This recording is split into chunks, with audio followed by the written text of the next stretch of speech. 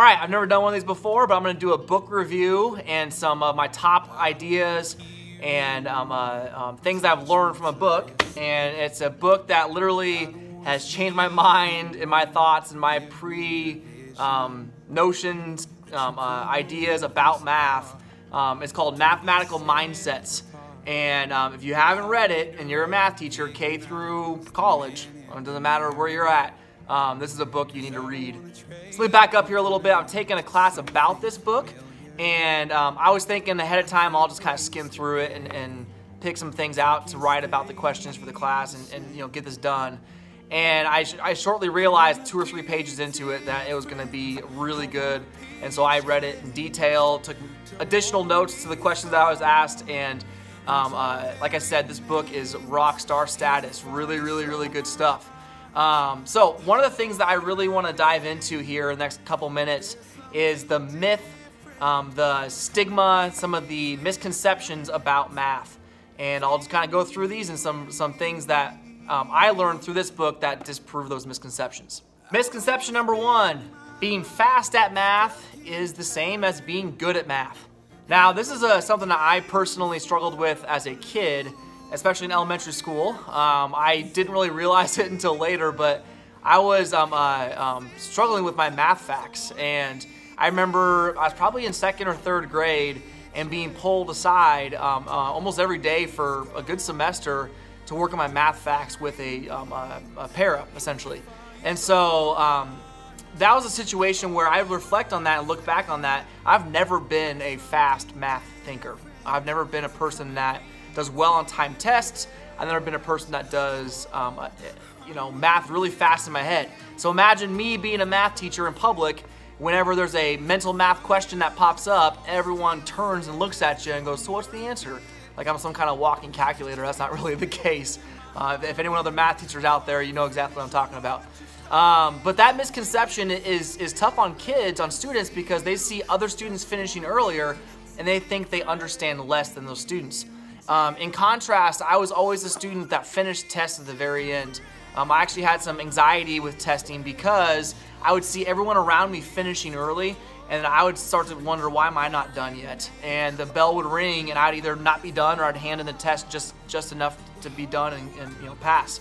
But I look back on that, and that anxiety I think stemmed from the fact that I was never that fast at math. Even though I understood it very well, I was wondering, why was I not completing these tasks as quickly as other students? So I have a lot of personal connections with this, and one of the interesting things in the book here it talks about with that misconception is the fact that speed does not translate smart.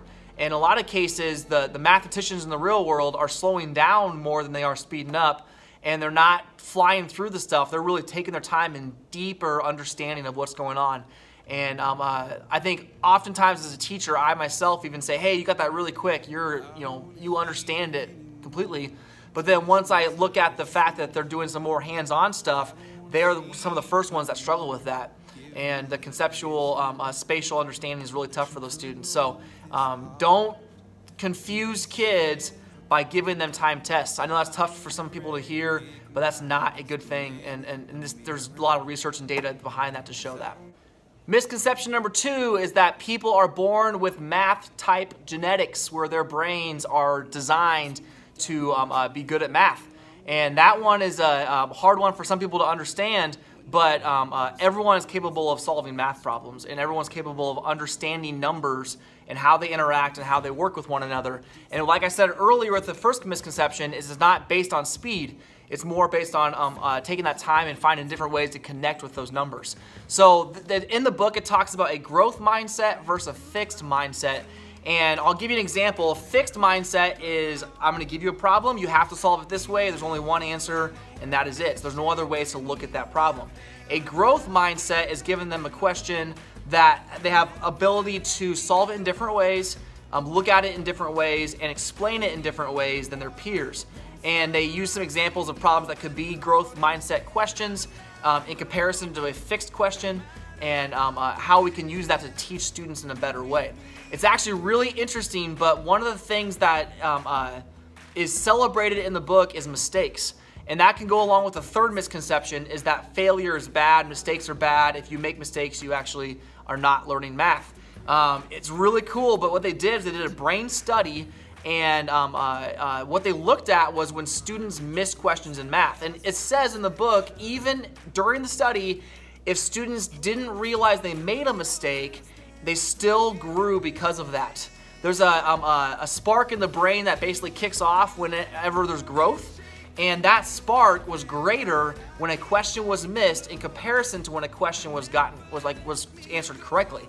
So think about that from the standpoint, even if I had no idea I missed the question and I miss it, my brain grows more than if I got the question right, which seems kind of weird, but it's really an interesting thought to relay to our students. If we can get them to understand that failure and mistakes are actually welcome in the classroom and how we deal with those, and we tell them, hey, your brain just grew because of that, I think it's a huge shift in mindset of what students think about themselves and if they're capable of solving these math questions. So those two misconceptions are huge in any kind of classroom. And I know it's really weird to say we need to celebrate mistakes and celebrate failure, but at the same time, it's how we respond to that, and having the students understand what's going on in their brains, I think is even more important than to say, hey, great job, you missed a question, and get them to understand that they grew because of that. One thing that really challenged me with the growth mindset versus fixed mindset was with my girls, my younger daughters. It says in the book that if you praise them for fixed attributes, so if I say to my daughter, you are smart, that's actually going to be bad for her in the long run, because once she misses a question, she's going to think it's based on her ability to be smart. If I turn around and say instead, hey, you worked really hard for that, or I like the way you think about that, or great job solving that problem, base it more off their effort, they're going to be more willing to battle through those mistakes and battle through that failure and try harder questions because of it. They did a really quick study in the book with a group of students where they gave similar question, the exact same question to two groups of students. After the question, they gave two types of praise. The first type of praise was fixed praise, where it's more fixed on one type of attribute, like you're really smart. The second type of praise was, I really appreciated how hard you worked on that question. Regardless of the outcome, got it right or wrong, that's how they praised those students. They then gave the exact same students a second question, and they gave them a choice this time. They said, hey, you can solve a easier question you're more likely to get right, or a tougher question that you might get wrong. Big surprise, but those students that were given the fixed praise, they chose the easier question because they're afraid of making a mistake and then, in result, looking dumb and not looking smart. The students that were given the praise on their effort and their attitude towards the problems and their things that were not fixed, that were more based on growth, a majority of them chose the tougher problem. So once again, not just the fact of what type of problems are we giving our students, but how are we wording our praise when we praise them? And that's one thing that I was really shocked with when I read this book, was the amount, I thought all praise is good, right? Like, it's great to tell students they're smart and they're doing great, but in reality, some of it can be counterproductive in what message you're trying to get across to your students throughout the year. I could go on for a long time about this book, and I will spare you the details because I could talk about this for an hour. But I'm going to end up with one last misconception. And this misconception is probably not going to be popular across the math world, but reading this book changed my mind on this philosophy. And it says that the misconception is that because we teach math, we have to assign a lot of homework. I traditionally don't assign a lot of homework. I would say maybe one assignment a week with 10 traditional questions. The one thing I did realize after going through this book is that most of the questions I've been given in the past are all fixed questions. Like, you either get it right or you get it wrong, not based on things like reflection and things like that allow my students to grow. So the misconception is the fact that if students don't get homework, if they're not given homework, they will not retain, they will not practice, they will not understand the math that we're teaching. The study in the book shows that students that were given homework and students that were not given homework, there's no difference. And that to me was shocking enough. Like, there was no benefit to giving a bunch of homework every single night. And I know that's one thing that if I talk to people in public, so I approach someone, and a common place I get talked to about math for some reason is when I get my hair cut. So I go get my hair cut, and I'm in a different place, you know, I don't know the people, and they're cutting my hair. One of the first questions they ask is, what do you do for a living? And I tell them I'm a math teacher. And you'd be surprised, and I'm sure if you're a math teacher, you can relate, the responses that I get. So I get one response of, oh, I love math, and that shows, once again, the emotional connection people have to math. The second response I get is, oh, I hate math. And one of the first reasons they say they hate math is because they just have all these poor and bad memories of when they were kids and they had all their homework.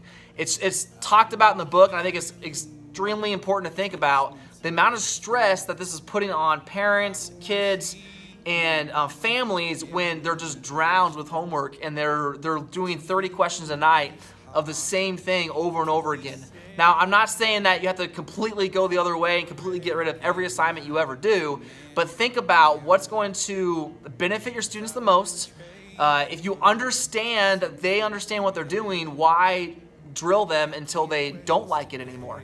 I really have been challenged with this idea of homework. I'm brainstorming ideas for myself for the future. One of those things that they suggest doing is more reflective type questions. So rather than solve X, Y, Z, it's more of how do you solve X, Y, Z, and not just that, but what did you learn this week? What did you learn from class? Reflect on this question. A good way to test their brains a little bit of how they understand is give them a question that's solved incorrectly and then have them go through and explain what that student could have done differently. I'm not saying get rid of all homework whatsoever, but I am challenging you to think, what can we do differently as math teachers? And that's K through college, like I said earlier. I know it's once again a tough thing to debunk. It's a tough thing to tell math teachers that, and it's a tough thing for me to think about and to challenge myself with. And anytime you have change, so my challenge to you is to take some of these ideas and see if you can implement them in your own classroom, and I'm going to do the same.